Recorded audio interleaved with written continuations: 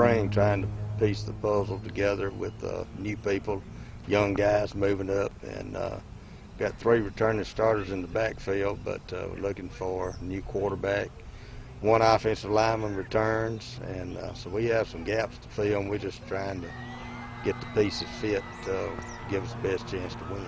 Those chances hinge on how quickly the new faces adapt to new places. The Rams have been putting in the work this offseason and look forward to building off last season's success. It's getting better, really, because we lost a lot of seniors and a lot of young guys might play that ain't played really before, and that me and a lot of older guys might step up. Just try to come back and win, have a winning season. Since we didn't have a spring game, I feel like we got better and smarter and making fill in.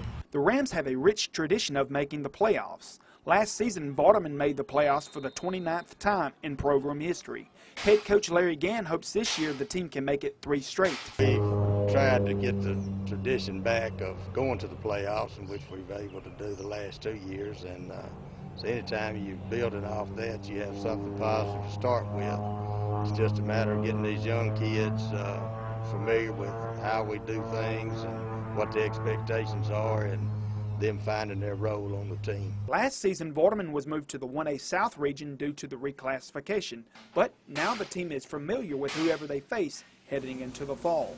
All of them good, just like we had to work hard just to beat every single team that we played. Just every week we had to practice hard. It's tough, but we can play in it. We just keep working hard, we can beat them. They're going to be well prepared, and they got real good players.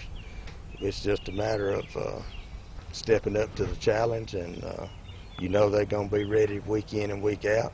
Not that teams up north were not, but from top to bottom, it's pretty strong. Vardaman opens their season at home on August 16th when they take on South Pontotoc.